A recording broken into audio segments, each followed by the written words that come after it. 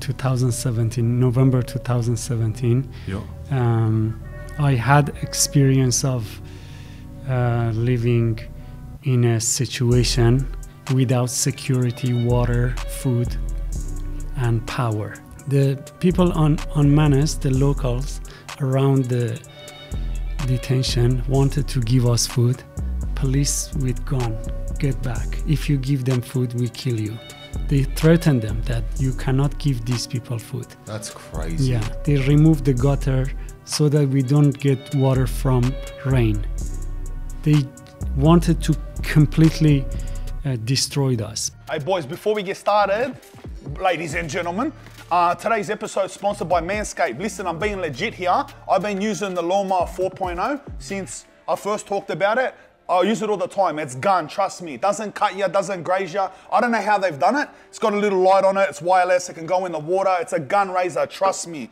But hey, it comes in packs. They got these little packages. Listen, right? Ball toner, ball deodorant. You might have a giggle, but trust me, your balls need to be toned and they need to be deodorized, right? It's legit. It's a given. It's a no-brainer. Anyway, I've got a deal for you. You use code THESEARCH, 20% off. Listen to this, 20% off and free shipping.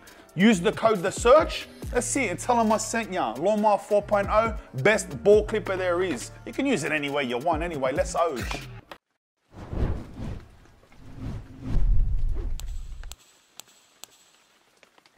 All right, everyone, welcome back to another episode of The Search. Today's guest is someone I've been looking forward to have a yarn with. Initially from Iran and of Kurdish background. He was a musician who fled persecution and traveled to Australia by boat in 2013, where he was detained and held in an offshore processing center in Manus Island, which is in Papua New Guinea, for 6 years. In 2019, he was transferred to Melbourne for medical treatment under Medivac legislation, where he spent 15 months detained in a Melbourne immigration hotel under guard. After a total of 8 years spent altogether in immigration detention, last year he was granted a bridging visa into Australia. And this year he was listed as a finalist in the prestigious Archibald Prize.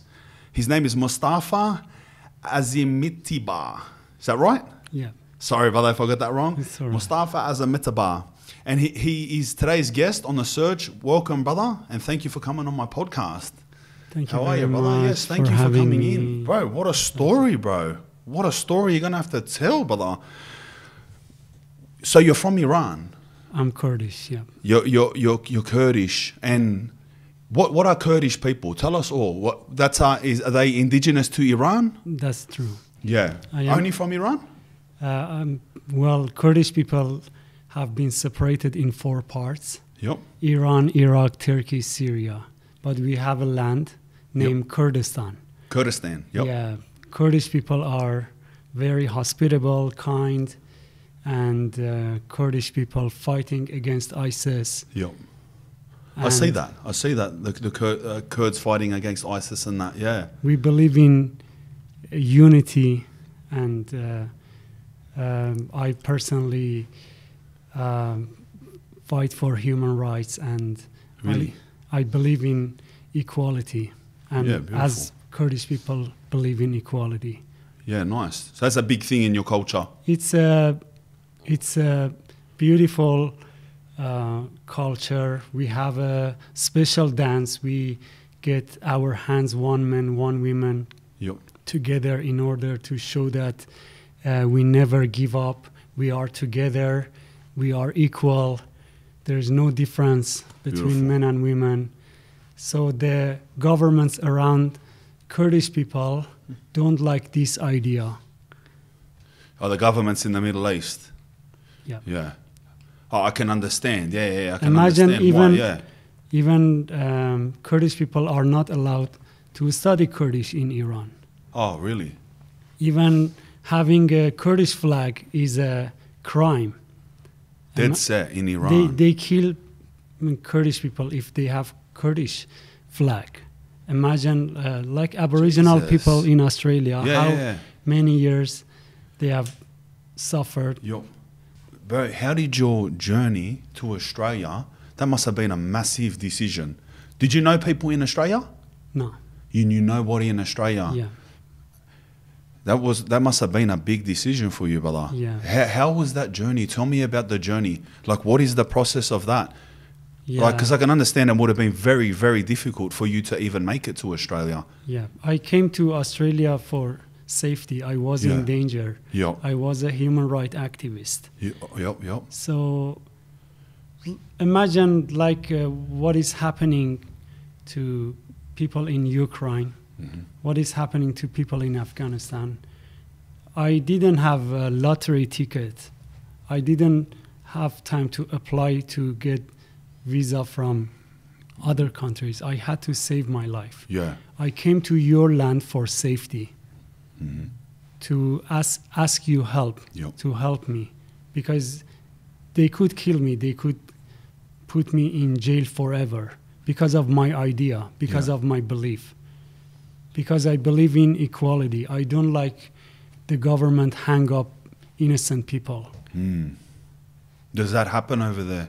A lot of times it happened, and it is happening. Jeez. They kill people without reason because of their ideas. Yeah. So I came to your land for safety, but instead your government locked me up in detention for 8 years. That's crazy, bro. 8 years. 8 years. But 8 but years, also brother. it was worse than prison. When we look at this story, it's better we explain it properly, that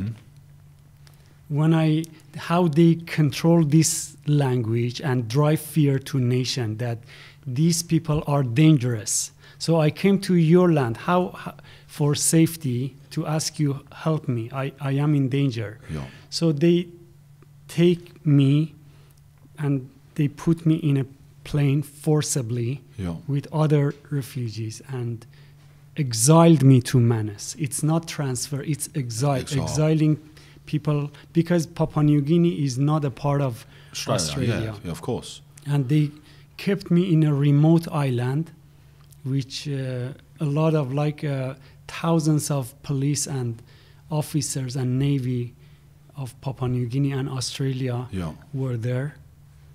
My life was surrounded by a lot of fence, electric wires, Maximum security prison, like a maximum murderer. security, Yeah, like a murderer. guns, everything. So Jeez.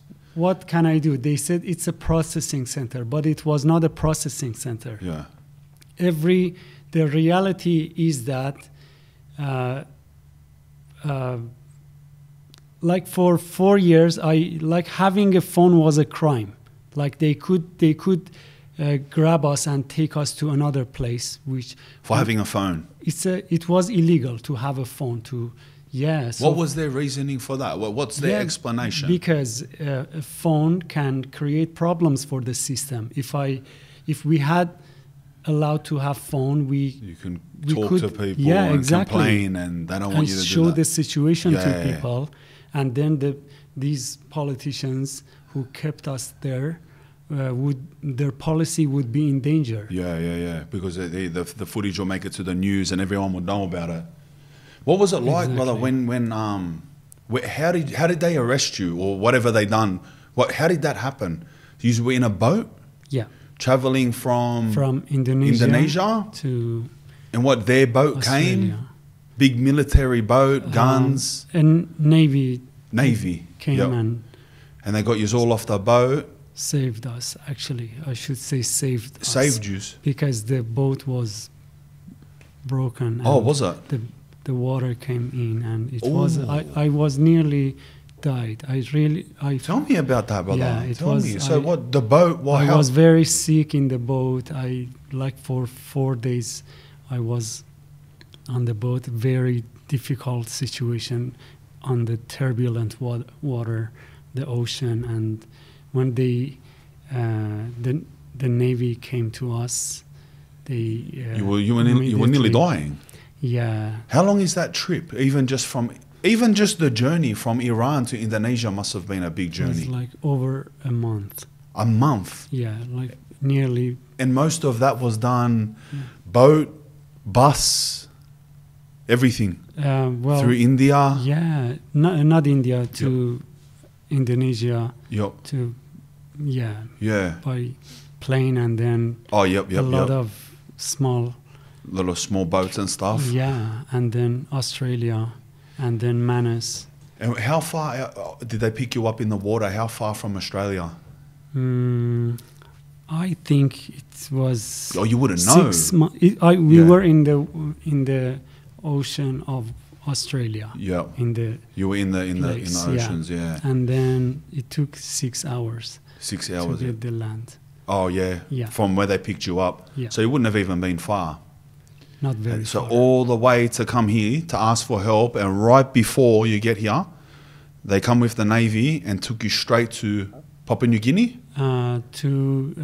They kept us in Christmas Island for 3 weeks, Oh, yeah. nearly 3 weeks. Which is near Indonesia, Christmas Island. Yeah. Yeah. And then after 3 weeks, one day they came to detention and they asked us to pack our stuff, Yeah. and they are going to move to a place, and we didn't know where, what's going to happen. Did you think at that time that it will be 8 years? Never. No way. I never heard anything about Manus, like where is Fucking Manus? 8 years, brother. Yeah. You would. There's no way. In that situation, you would have thought, all right, a couple more weeks, and then a month goes past, then 2 months. What's going on? 1 year. But 8 years, that's like a big sentence, like a murderer, Yeah. brother. They said they are going to take us to a processing center. Yeah. We never knew that they are going to take us to Manus or Papua New Guinea. And then they kept us in it was like a big quarantine room. Yeah. And then one by one they took us to Into the planes. detention center. Yeah. What's life like in there? Oh, How do you live in? Is like houses and 6 people, one house, or how is it? very, very horrible, unhygienic, Yeah. very dirty. And who's the people you're Tents with? Yep. Sorry.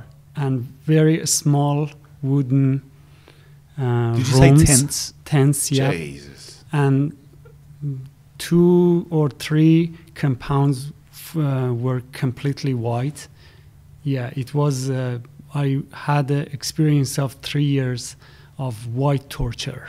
So everything was white in order to make your brain empty, like you don't remember anything after that. Wow. Yeah. Everything's Yeah. white. The walls, Yeah. the furniture, the table. Everything, even plate, the spoon, like everything you can imagine. That's The crazy. sunlight, the 3 years, reflection you're of, just saying just white. yeah, and also the lines.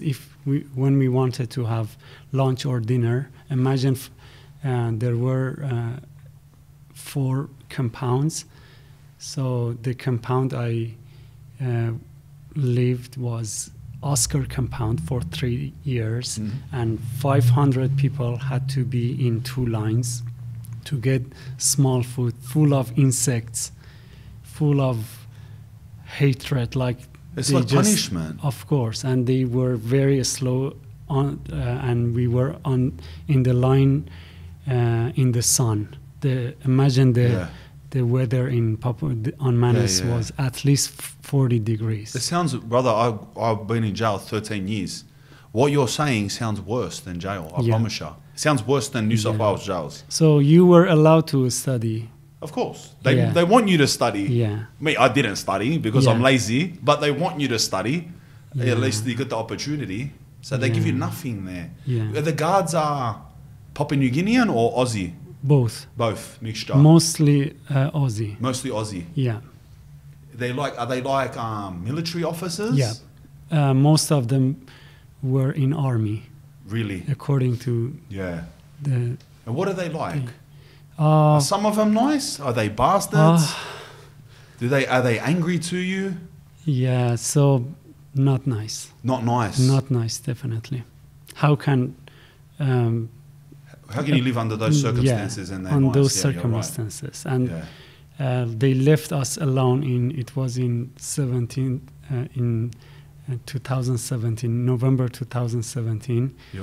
I had experience of living in a situation without security, water, food, and power. They left us alone, and under the command of Australian government.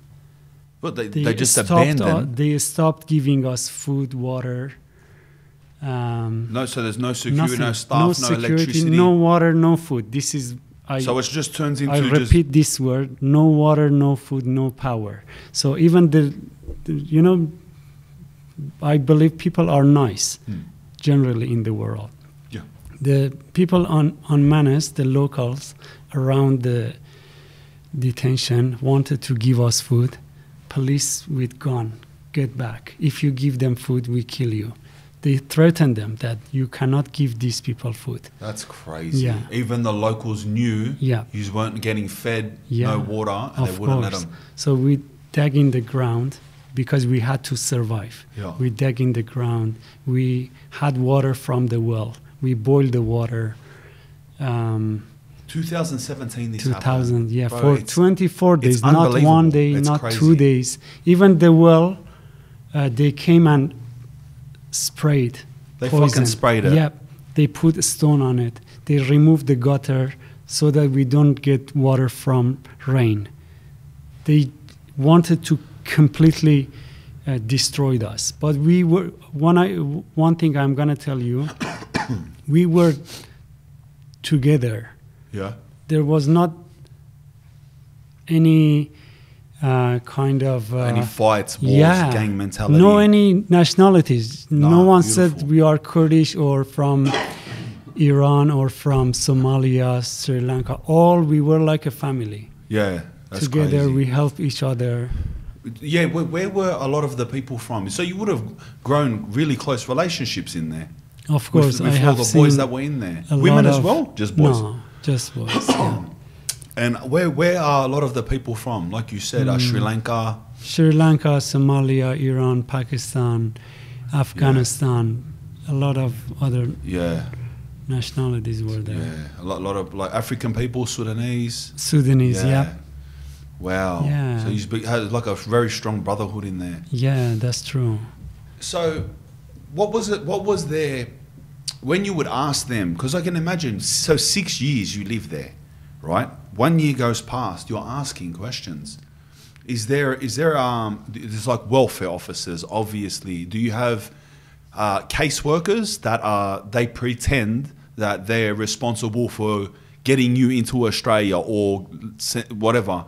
Okay. And you ask those people, when am I getting out of here? After 1 year, 2 years, what do they say? Exactly. This is a good question.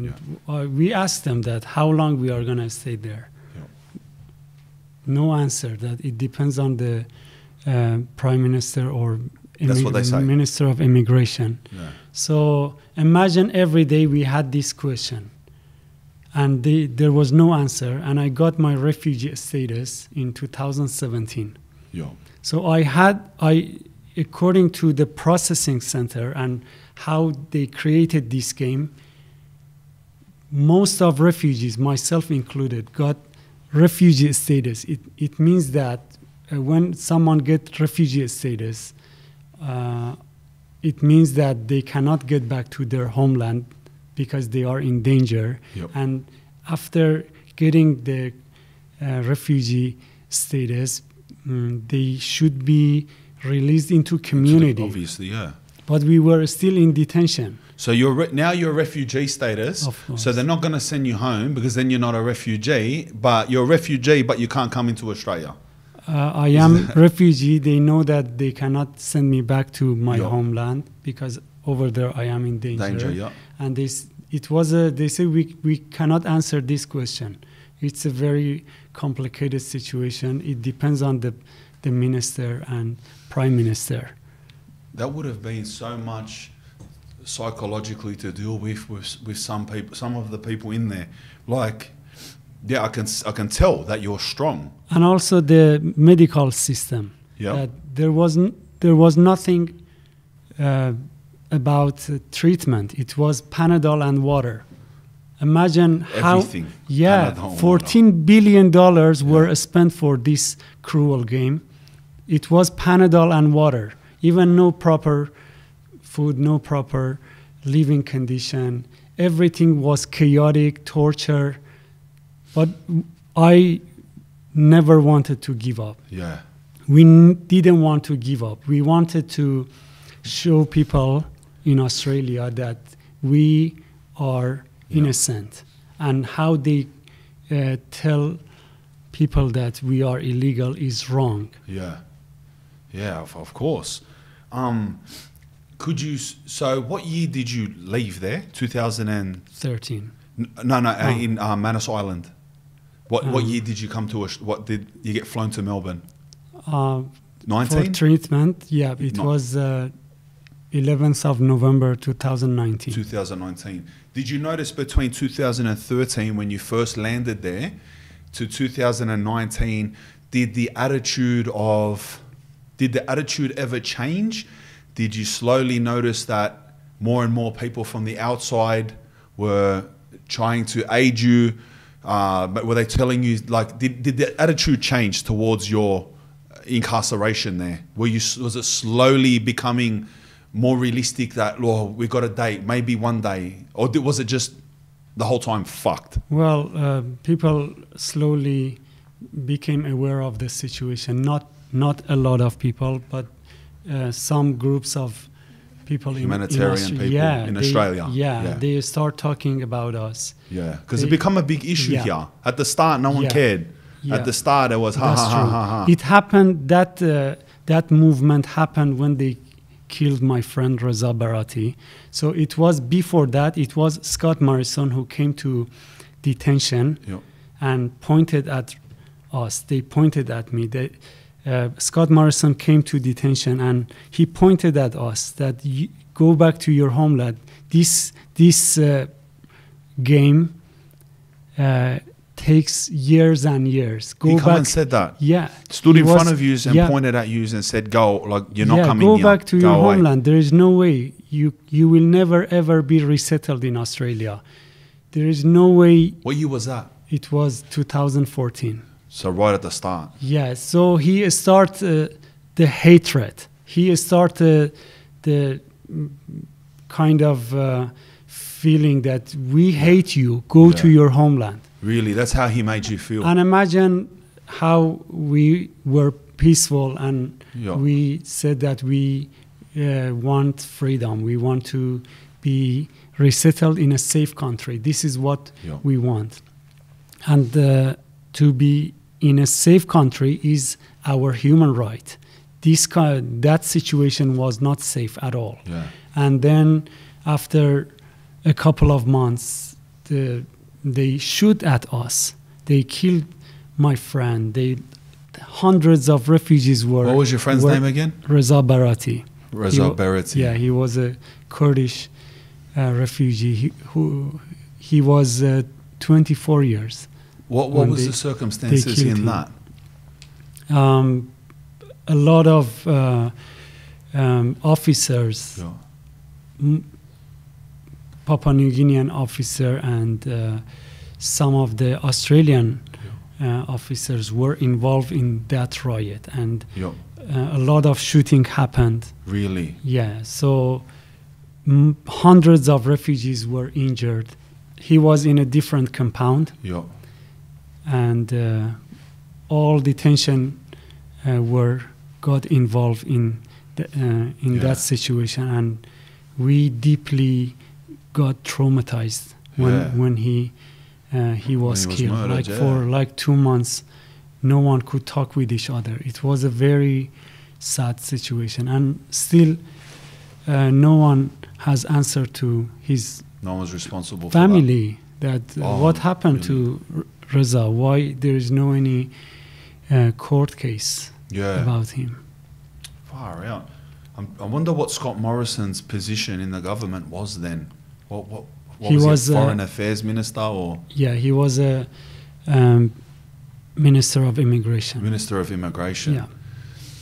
That's shocking that he come and said that, eh? With hatred, eh? Yeah. You could tell. That every time there was a like a meeting that go back to your. Have you thought about going back to your homeland? Go back to your homeland. Even when we went to medical. Yeah. When I say medical clinic, it was a tent.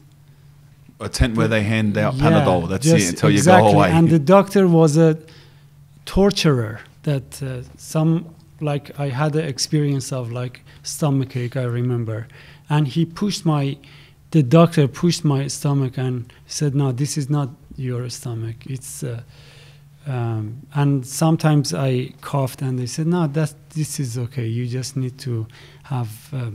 You need to drink more water. So on purpose, they're making you hate your life. And also after that, he always mentioned that if you think it's difficult, this is not a clinic. You can't get back to your homeland if you cannot bear with this pain.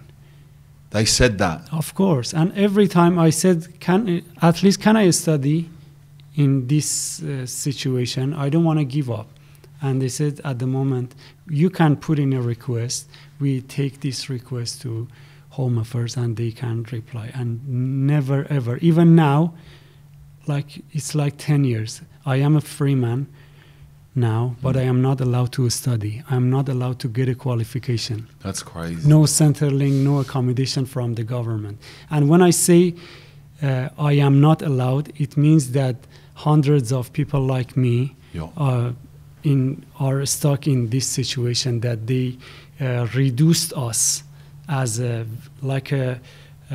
kind of victim, that you cannot do anything. Go back to your homeland.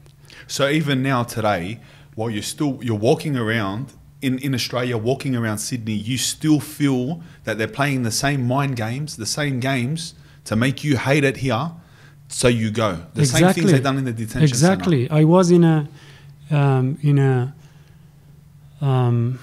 what happened? Interview with Julie Bishop. She was on the project, and she asked me that, why do you want to live in Australia? Look at this question, how she want us to hate Australia. But this question is full of hatred. They asked you on the project? Yeah, she asked me this question that... but I was not allowed to ask her a question like why she asked me a question like this. A person who was a part of my torture, like she was a foreign minister when I was in detention. And look at this situation. After like 10 years, I am still not allowed to study. Yeah. People like Nelson Mandela, that during apartheid was allowed to study in jail. You had experience of being in jail, and you know about study. Doesn't matter what job. You have the right. Yeah. You have the right to be in a safe place, even in jail. You are allowed to see your family and friends but we didn't have these rights. And not only these sad stories, the other parts is how they reduced us as numbers. Like my name was KN088 for 8 years. That's how they referred to you, as the number? Not Moz. It was every time officers came, if they wanted to, if I had an interview. KN088. KN088. I forgot my name. That's the crazy. Freedom, the good part of freedom is I feel I get my identity Your back. name back. Yeah.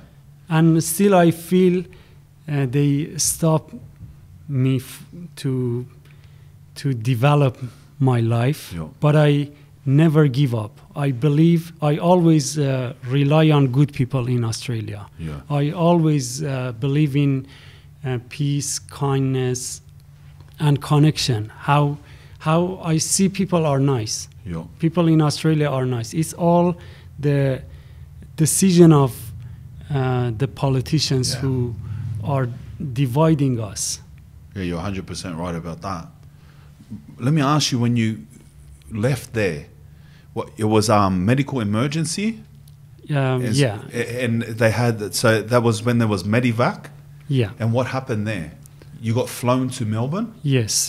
The Minister of Immigration, Peter Dutton, Yep. Signed my Medivac application to be transferred from Papua New Guinea to Australia for medical treatment. But when I arrived, they locked me up in a room. I was on the third floor of a hotel. They used the hotel's Like a mantra and the park as prisons. And the places were in a residential area.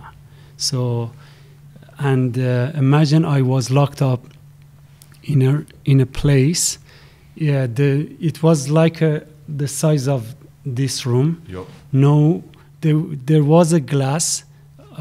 We were not allowed to open the window. We couldn't open the window. Imagine transfer someone who is suffering from asthma and PTSD and locking up this person in a place that cannot breathe. So you're in an apartment in Melbourne, in the city? Yeah, in the city. And the whole apartment, or just the whole apartment was like a jail?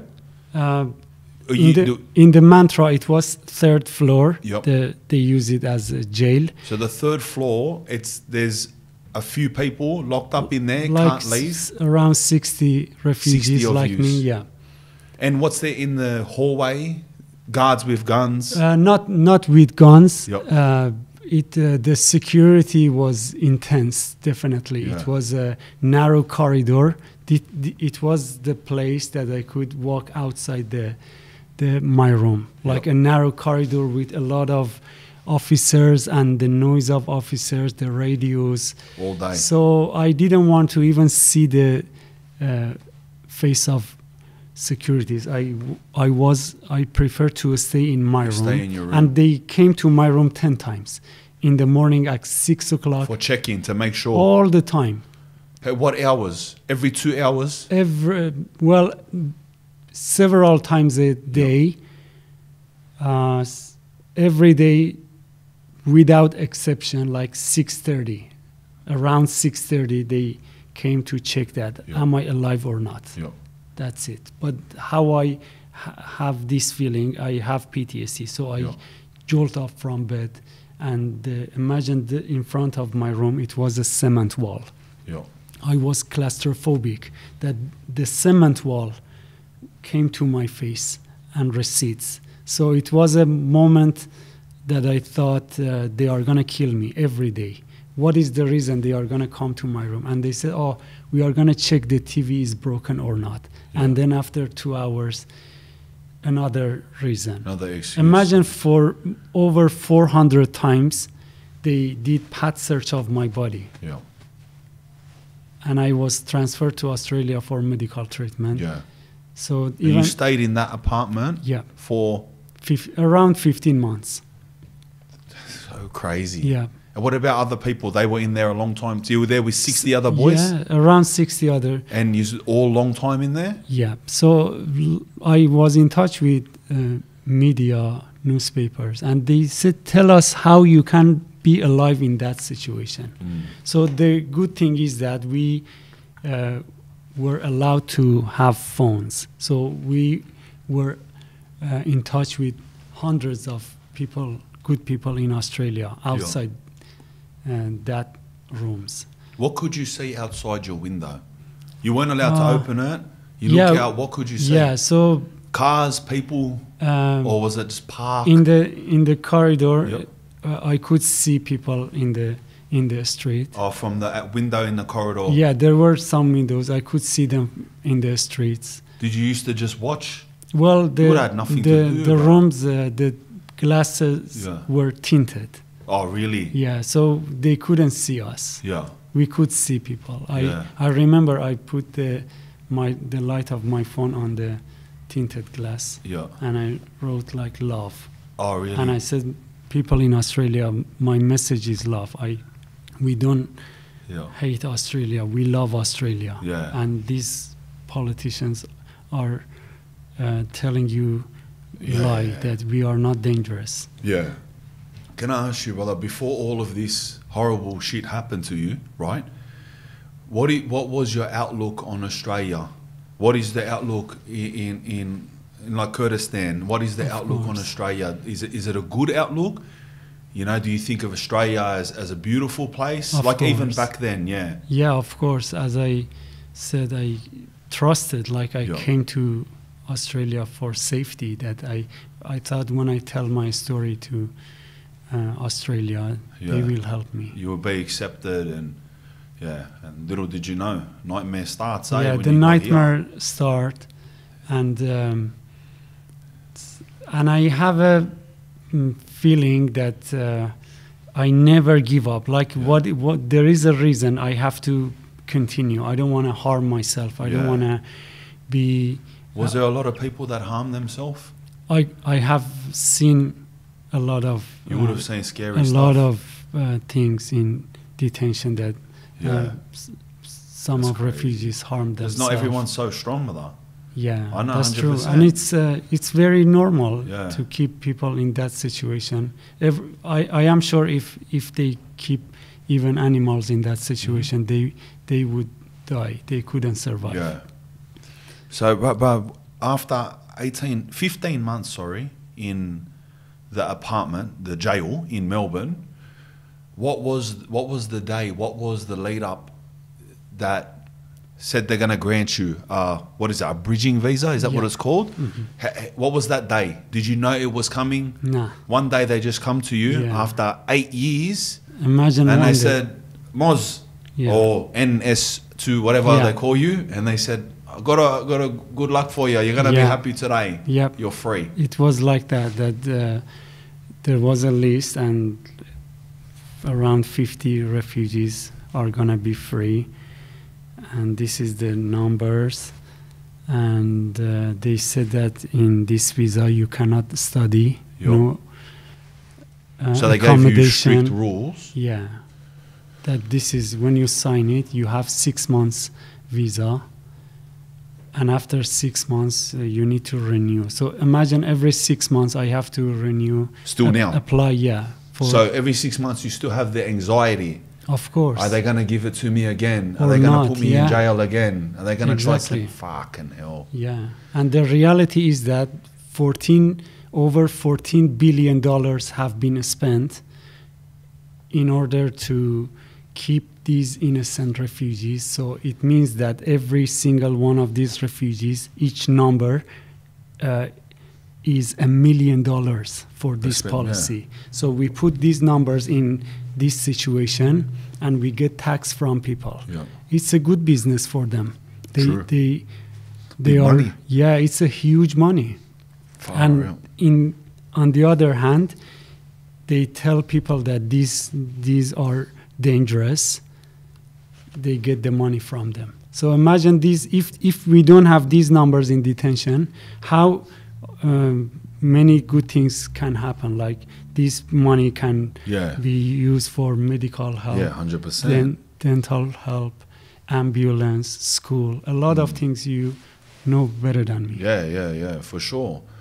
So when they let you out that day, when they gave you your bridging visa, that day you got out? Yeah, it was... that morning you woke up, you didn't know nothing. They come to you, they said, you're one of the things. What happened? Well, like, tell me how. They told you, I know they told you the rules, you can't do this, you can't do that. And what did they say? Go, get out. Yeah, so imagine no any support from the government, but of course I have a lot of good friends in Australia. So no house? I lived in my friend's house. What if you didn't have a friend's house? What, Yeah, they don't in the care? street. Get out on the street? Yeah, I would be in homeless in the street. Yeah, if I didn't have good friends in Australia, definitely I would be homeless. So at the start, you stayed in Melbourne, friend's house? For 6 months, and then I traveled to Sydney. And I decided to live in Sydney. Yeah? Yeah. How long have you been in Sydney now? It's 1 year. So it's only Something, a year. yeah. So all of this just happened, 18 months ago? Something like that, yeah. In whole my life, like less than 2 years, I am free. In whole my life. Bro, this is my favorite part of your story. Okay. You were nominated for the Archibald Prize for drawing a portrait of yourself Yeah. with coffee and what? A pencil, a toothbrush? Toothbrush, yeah. Tell me, brother, you're an artist. Yeah. I painted this self-portrait 4 months ago in my friend's studio. Yep. And I submitted to Archibald. Yeah. And one day I was at work and they called me and said, you have been selected as a finalist of Archibald 2022. No way. And I was very happy. And they said, this is confidential. You cannot, don't tell anyone yet. So what did that mean? You went somewhere? Like I was happy. I was flying. My manager said, what's happening? I said, it's very good, but it's confidential. You can't say nothing. I cannot tell you. That's crazy. Yeah. But do you do that? What about now? Do they have that artwork on display somewhere? Where is it? I loaned it to Art Gallery in New South Wales. In the city? Yeah, it's in Woolloomooloo, yeah. And then they are going to take it to Melbourne and a couple of other art galleries in Australia. I want to Google, I want to see it. Yeah. That's mad. And you do music too, bro. Yeah. But I tell you something, I was not an artist. Oh, you weren't an artist? I never had any experience of art before detention. I started painting in detention with a lot of suffering. Like even they didn't give me art supplies. Yep. So I didn't have any experience of art.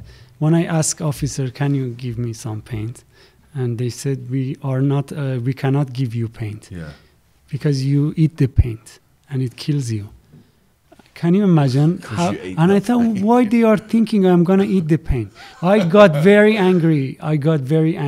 Yeah. But I'm a person, when I get angry, I never fight with them, even with yelling or any mental anger. I try to change the situation or create something. I came back to the tent.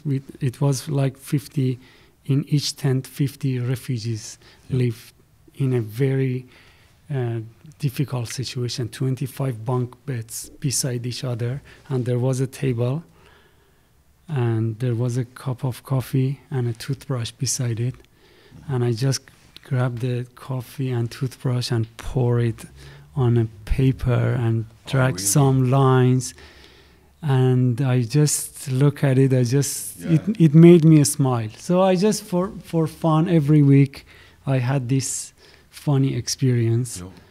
And I continued this unusual technique. And after some years, I learned how to paint with very simple materials. Yeah. And coffee was the only material I can use as paint. I tell you something. There is the meaning of resistance when you want to be strong. It's a movement. It's a moment of victory. It's a moment that whatever happens, even if they would kill me, I wouldn't give up. Even my soul would be strong. Yeah. Like I have decided to be strong. Yeah. I can be strong with coffee, with toothbrush, and I learned this technique without studying. Like when you say you cannot. Can you imagine? I am not allowed to study art, but I am a finalist of Archibald. That's crazy. Yeah, it's like with coffee and a toothbrush. It's like fuck this system.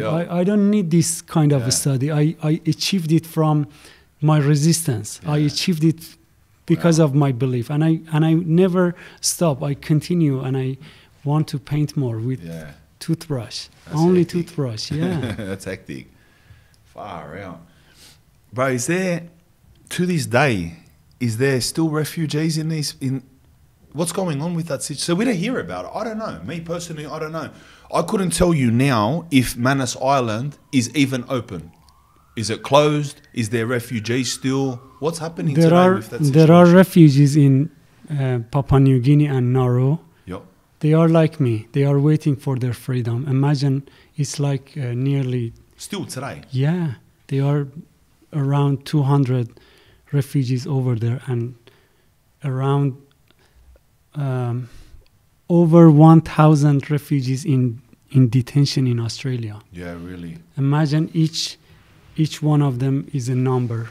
Yeah. Again, money. Again, millions of dollars. Yeah.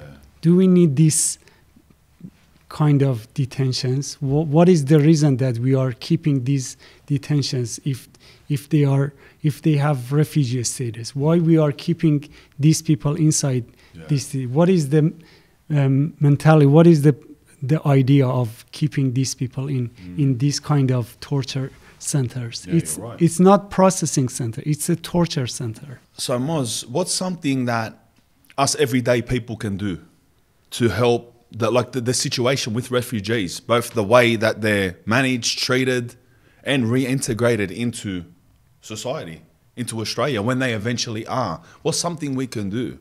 I really believe that people in Australia are nice. I am sure there are a lot of good people in Australia who want to help refugees, but most of them don't know what is the best way to improve life for a refugee. Mm-hmm. Do we have enough support? As a refugee, I visited a dentist, and she checked my teeth, and the cost is like $11,000. Yeah, really. For the dental help. It's unrealistic. Yeah. So, do people know about the living conditions of refugees in Australia? I am sure they don't know about it. Yeah. No, I know that they don't. Do we have any organization who provide dental help for refugees? The answer is no. We don't have any organization to help dental help.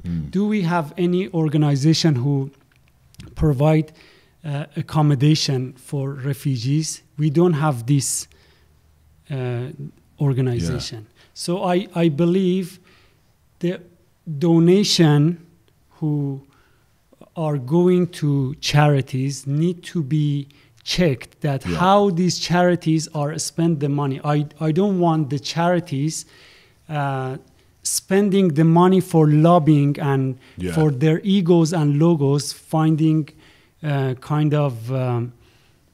trying to make themselves look like they're doing this, look like things better, speaking here, speaking. Exactly. I have seen a lot of banners that refugees are welcome here, and when I asked them questions, they said you are still on the list.